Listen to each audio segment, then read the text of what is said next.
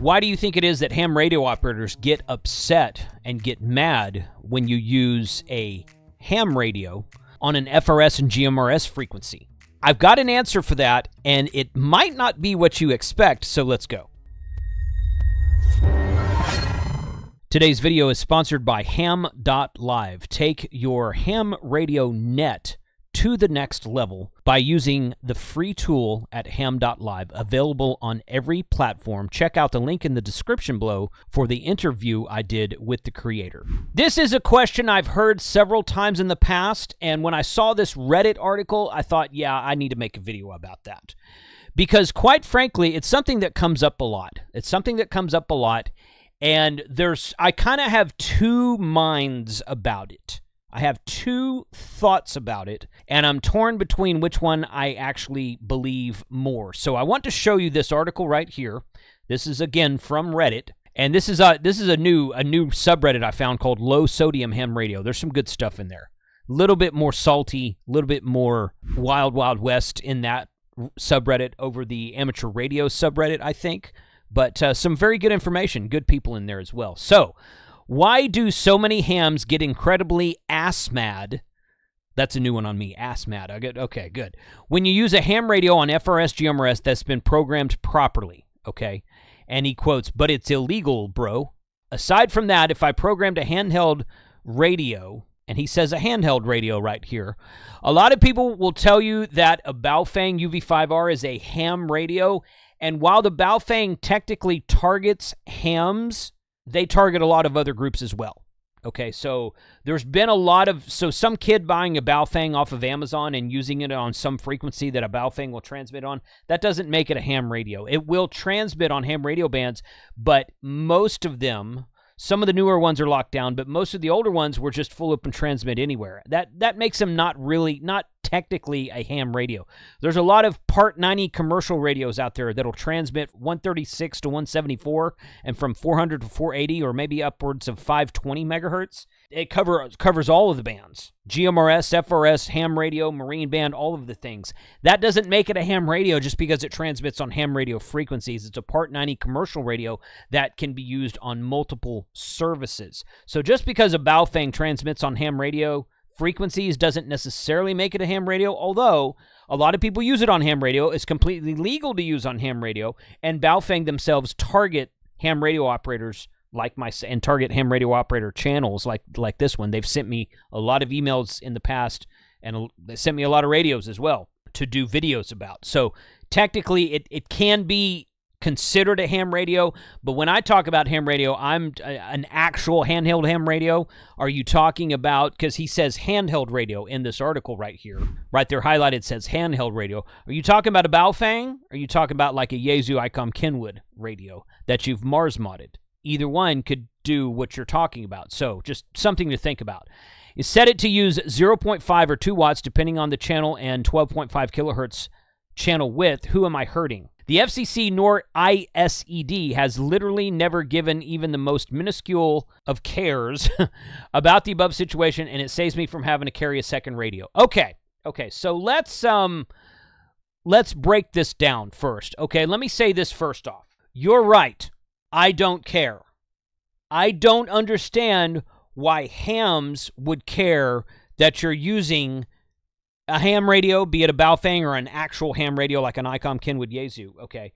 I don't understand why hams would care if you're using those radios on FRS frequencies.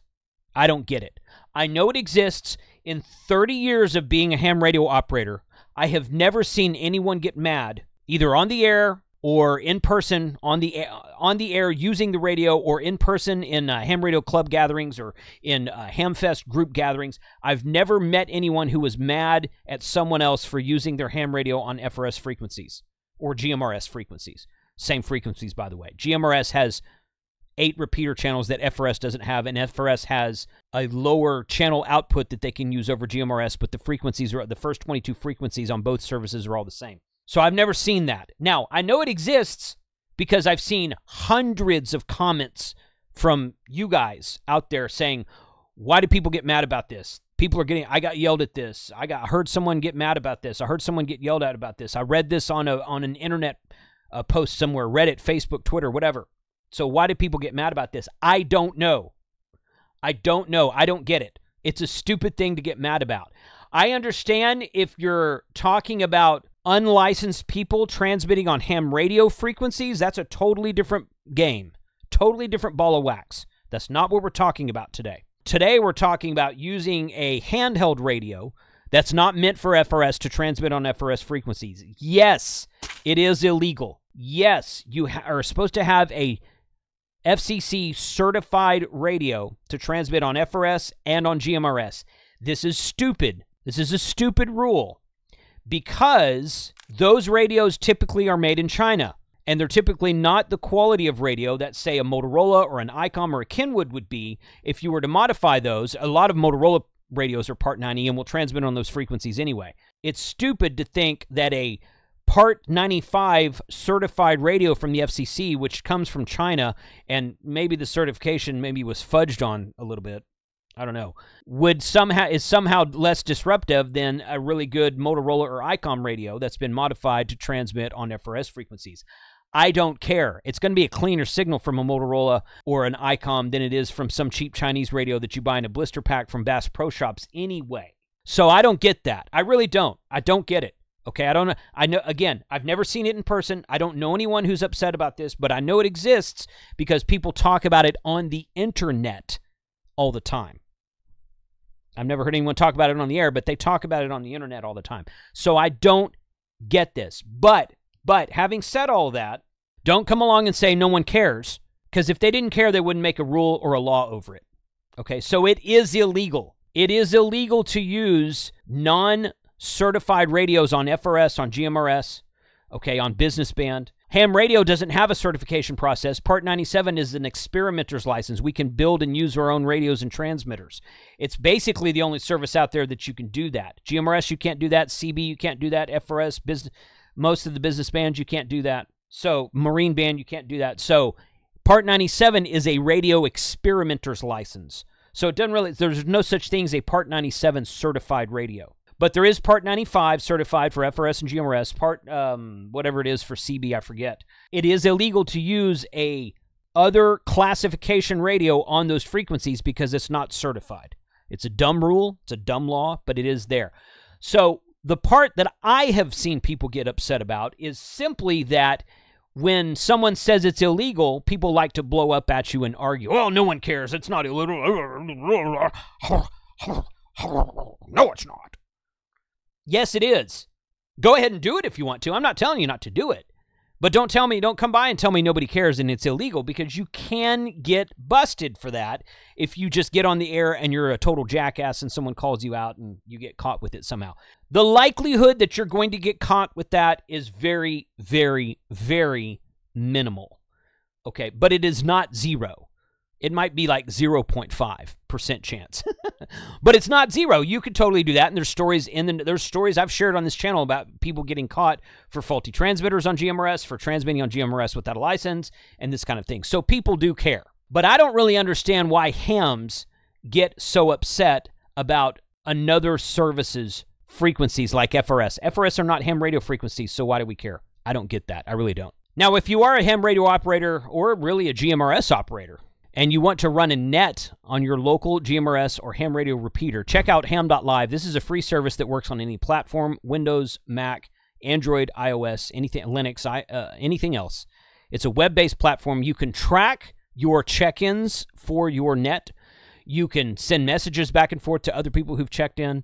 And you can expand your net by using ham.live for your web logging services for whatever net you're running. Check it out. Link in the description below. Thank you to Sean, ham.live creator. I interviewed him on this channel a while back. I'll leave the link to that interview in the description below. So go check that out website and let me know what you think about it. So a few of the comments on this article. Okay, a lot of hams are just role-playing as code enforcement. So I want to make something perfectly clear. Now, this does not include FRS frequencies. Remember what I said a minute ago? I don't get it? Okay. There is a thing in the ARRL called a Volunteer Monitor Program. Volunteer Monitor Program is a formal agreement between the FCC and the ARRL. Volunteers trained and vetted by ARRL monitor the airwaves and collect evidence that can be used to both correct misconduct and recognize exemplary on-air operations. So in other words, it's not just policing the bands, it's recognizing good operators on the band. Cases of flagrant violations are referred to by FCC by ARRL for action in accordance with FCC guidelines. This program re-energizes enforcement efforts in the amateur radio bands. So this does not include FRS GMRS. Make that perfectly clear. To my knowledge, GMRS does not have a program like this, but since basically the dawn of time, ham radio operators have been self-policing long before the FCC ever got involved. A lot of people want to get rid of the FCC. I would vote in favor of getting the FCC out of ham radio because ARRL and radio transmissions existed before the FCC did. I'm actually looking at maybe doing some sort of video about history of the FCC, but we'll see. Program re-energizes enforcement efforts in the amateur radio bands. We're not talking about that here. A lot of hams are just role-playing as code enforcement. Why? Why? Why are they role-playing as code enforcement on an FRS frequency? I don't know. I don't get it. It's a dumb thing to do. Stop doing it if you're doing this. No one cares. I don't care.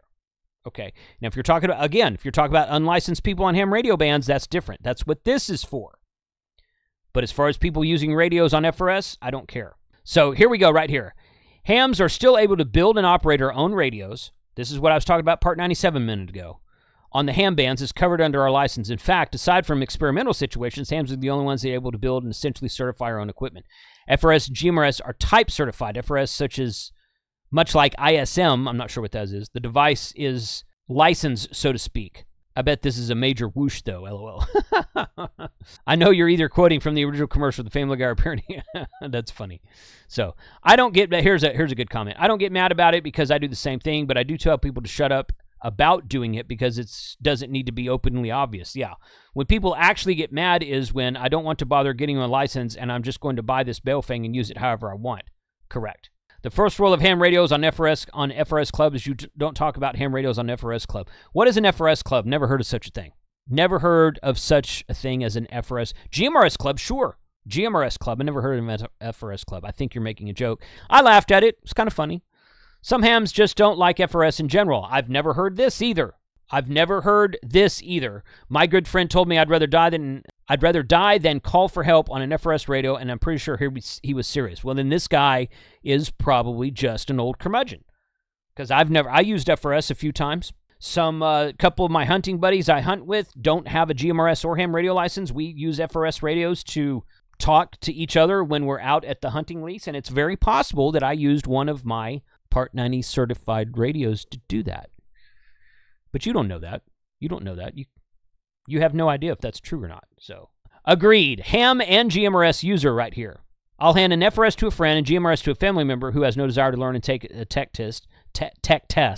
And we'll have a great day skiing safely, keeping in touch, coordinating lift up to the end.